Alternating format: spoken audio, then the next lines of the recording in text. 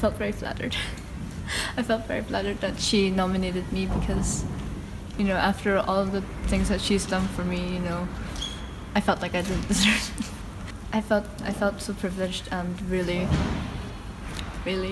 nervous when I was there at the award ceremony because I didn't know what to expect. I really wasn't expecting to win. I moved into Northern Ireland when I was 10, 6 years ago, and when I came here I felt very different. I felt really alienated because people didn't treat me the same way as when they were treating each other, and I felt very excluded.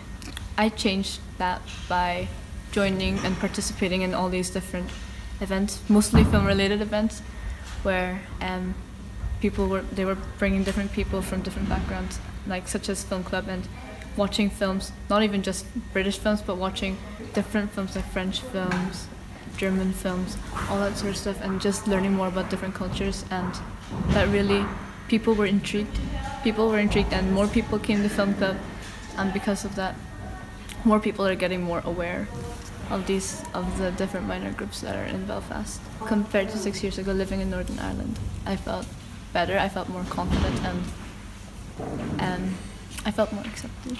This is a great award for Krizzah to receive because it categorises everything that Krizzah has been involved in.